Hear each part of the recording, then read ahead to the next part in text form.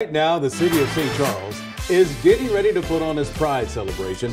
Now, it's one of the smaller celebrations in our area, but it has a very big mission. Travis Cummings has been talking to organizers, and he joins us live from Arena Parkway with all of the weekend's festivities. Good morning, Travis. Good morning, Michelle and Rennie. That's right. We are here at the Family Arena at Arena Parkway, and I can tell you this parking lot is going to be transformed in the next 24 hours. There's going to be action from noon to 7 tomorrow, and there's so much in store. And I had the privilege of talking to the founder of Pride St. Charles this morning, Beth Fender. Good morning to you. Good morning, Travis. How are you? Excellent. So what are some of the highlights of this year's celebration? So the highlights that we have going on is our doggy drag show is one of our most attended, most loved attractions.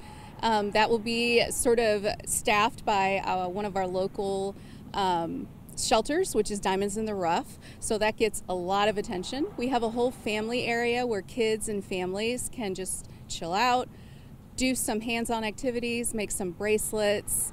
We're going to have some cornhole set up. We're also going to have some drag story time for the kiddos and the families. So it's going to be amazing and entertainment all day long. Got it. You got to get the pooches ready. I love that. Right. That's love right. that. Well, Beth, I read a little bit about your story. You know, you said that there was not much representation when it came to Pride here in the St. Charles County area. Why is visibility so important? Well, you spoke earlier about Stonewall. It's so important that we remember the past, where the community has come from, and look forward to the future and celebrate those strides.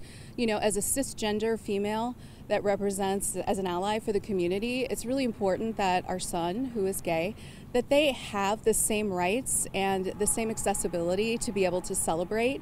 And so that's why Pride and creating this festival and this community for the LGBTQIA+ folks was so important to me. We needed to make some change in our community, and we've definitely seen that. There are more open and affirming businesses within our own community since we have started our work, so that's really gratifying.